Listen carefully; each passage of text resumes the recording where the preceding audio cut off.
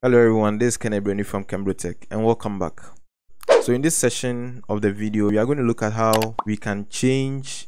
You see, we have some numbers over here. So for instance, staff we have 4, products it is also showing us 4, and others is showing us 4. One is a situation where this 4 is going to be a count of the products in here. So for instance, we have 1, 2, 3, 4, 5, 6, 7 items over here. So instead of just putting out 4 over here, this static, we want to have some kind of a dynamic representation of the count of items we have over here. So instead of 4, we need to have 7 over here.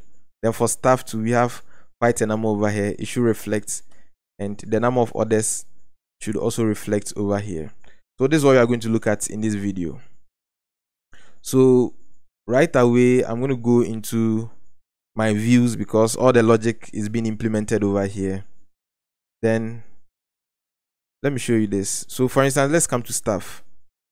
We need to have this staff counted and inputted over here. So if I come here and this is my staff, okay, now I already have this workers being grabbed and everything being put over here. Now I want to count the number of workers that has been grabbed as far as that view is concerned. So what I can do is I can create a variable I'm going to call workers count. So workers underscore count, and this is going to be workers dot count.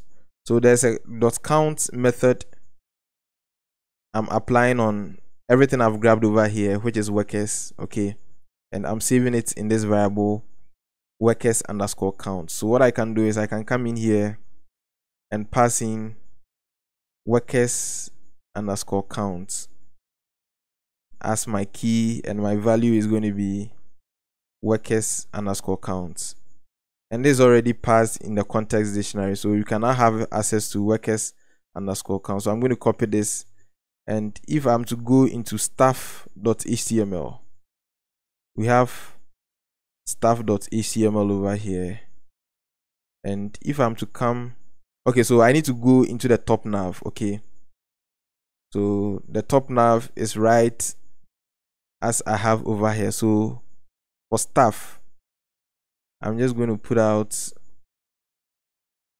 this and I'm going to paste this over here. So this is actually going to render that dynamic data I had over there. So if I save this and come back over and come and refresh, now instead of just 4, we see 6 over here because we now have 1, 2, 3, 4, 5, 6 items over here. Okay, now look at what is going to happen when I click on products. I'm going to say this is going to vanish, and when I click on others too, it's going to vanish. Okay, now the reason why it is vanishing is because of the design we have over here, and I don't think that is good. What I want to say is I want to have this 6 appear even if I click on products, and that's because as far as product is concerned, we don't have that logic we are implementing over there. So this is what I mean. As far as product is concerned, and where exactly is so this is product. As far as product is concerned, we don't have this logic which is actually grabbing the data for us. Okay, so I'm just going to copy this, Control C, and paste it over here. So I'm going to paste this over here, and instead of just doing this in a more redundant way, I can just do the dot count method over here, and I'm just going to get rid of this, and I'm going to say workers underscore count, just like this. So workers underscore count is going to be the objects, the user.objects.all count, okay, and over here I can pass in, I can pass in the workers underscore count over here, and I'm going to do same for this. So when I come back to come and refresh, we're going to see that the 6 is going to appear. So even if I'm here, it's going to appear. If I'm here, it's also going to appear. Now I also need to put it in the order .html. So I am simply going to copy this, Control C, and inside our other view is also going to have this. This is kind of redundant, but I think we just have to go with this. So I have workers underscore count, and I'm gonna have workers underscore count over here. So when I refresh, everything looks cool. So if I come here, it is looking good. If I come here, it is looking good. If I come here, it is looking good. Now what is left is we also need to write same logic for products and others as well, and we pass it in the other views. So over here we have others over here, so we can do the others underscore count, and all I'm going to do is I'm going to say the others we have over here dot count. All right, so let me pass this Control C in here, Control V, I think. Let me copy this once again, Control C, Control V, and all right, so we have others count over here. And if I'm to go into my top nav and dynamically render this as others count, I'm going to see a different number appear over here. So I have 8. So let me see, 1 2 3 4 5 6 7 8, and that's exactly what we have over here. Now when I click on this, once again it's not going to show up because as far as the Product.html is concerned, I don't have this logic over there. So let me just work out the rest of them. So I'm just going to copy this,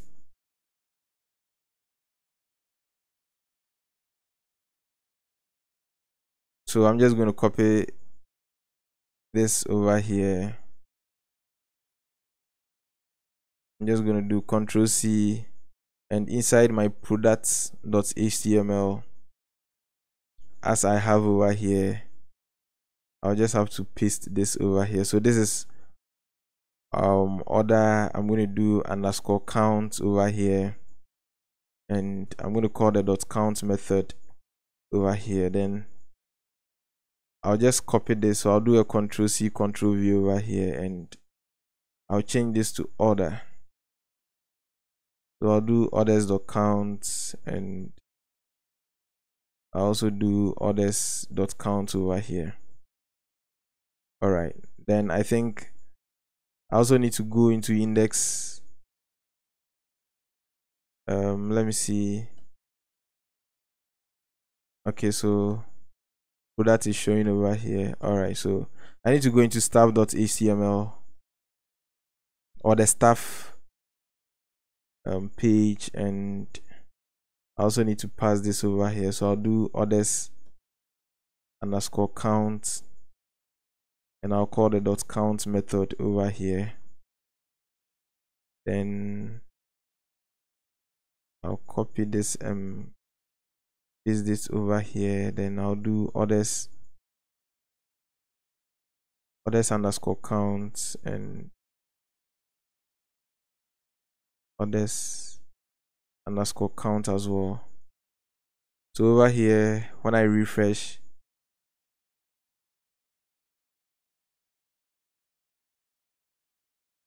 so our dev server is down. There seem to be some issues over here, so let's open terminal and see exactly what's going on.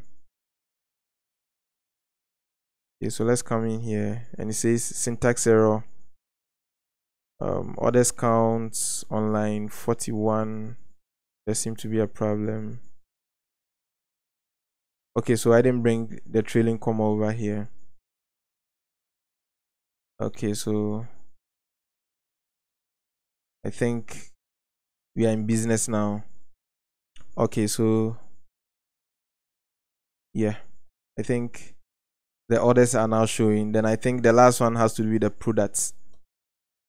So let's go to products, and Yeah, so this is products, and we've grabbed everything over here. So let me just do product count over here. So product underscore count,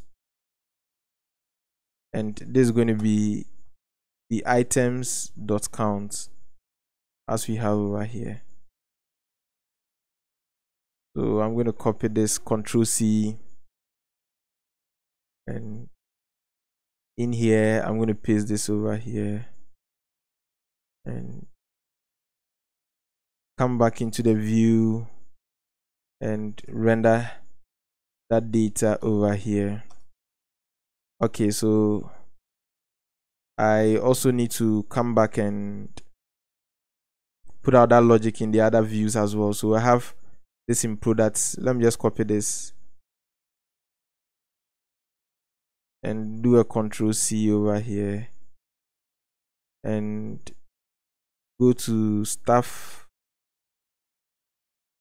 I have stuff over here. Let me change this name to products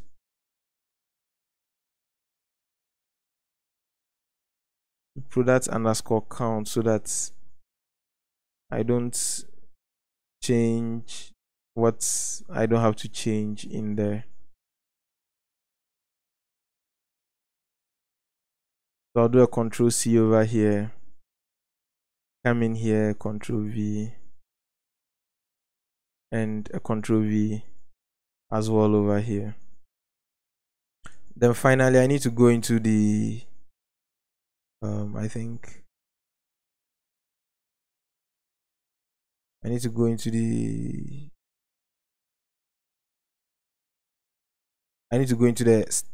order page, and yeah, so the other page, and let me just copy this, the products. So let me just come in here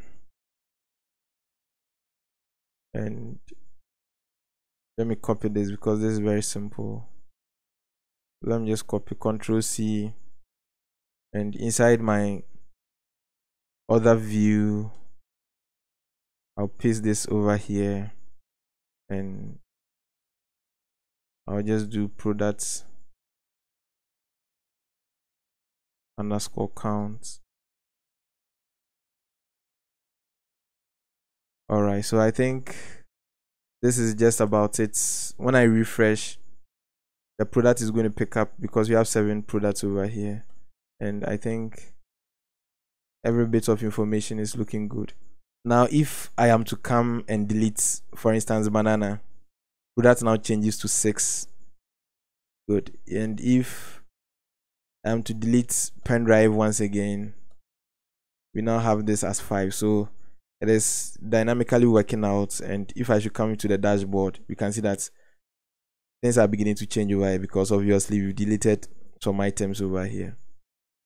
Okay, so I think we need to come into the dashboard and also render the items we had over here, but it doesn't really matter. Okay, so now let's do it. Let's actually do it. So finally we come into, let me just copy one of these, and I think we just modify the rest. So Control C, and we'll come into our index page over here. So this is going to be our index page. Okay, so we have products and orders over here, so we just have to count them. All right, so what I can do is I can do order underscore count is going to be equal to the orders we have over here, okay, dot count. Then we can also do products underscore count, and that's also going to be the products we have over here dot count. Okay, so I think we should also do something for the I think I have product orders and let me see, staff. Okay, so I need to do staff underscore count over here. So staff underscore count is going to be I think this is going to be the user.objects.all count. All right, so let me just pass in that data over here. So I have products underscore count over here, and I'm going to have products underscore count. Then I'm going to duplicate this and change the name over here. So let me try and do this. Let me just change. So I'll do a Control D and I'll do stuff over here. Then I'll grab this and do a Control D, and I think we have products, stuff, and we have orders. Is it orders or order? Okay, so let's see, we have orders.count. Okay, and I think it's supposed to be workers.count and not stuff. Okay, so let me refresh this. Okay, we have products. It's supposed to be orders.count and workers.count. Okay, so let's come back here, and we have orders.count over here, and in here. Okay, so let me change this to orders.count, and I think what I have in here as stuff is supposed to be workers. So I'll change this to workers.count, and instead of stuff over here, I'm going to choose, or I'm going to type in workers. All right, so when I save this and come back to come and refresh, all right, we are getting this and everything looks good from this point. So clearly we are seeing how you can write in simple logic, let's say account and things of that sort, and we are gradually building our project. So this brings us to the end of this video. If you find this video very interesting, there are a couple of ways you can help me grow my channel. Kindly subscribe to KenBroTech, and don't forget to hit on the notification button so that anytime I release a video, you'll be duly notified. Also, share this video with friends and family who find this content very useful. At KenBroTech, we say learn programming, you can do it. And don't forget to pass in any comments or suggestion in the comment section, and I'll be glad to respond to them accordingly. Thank you very much, and bye-bye.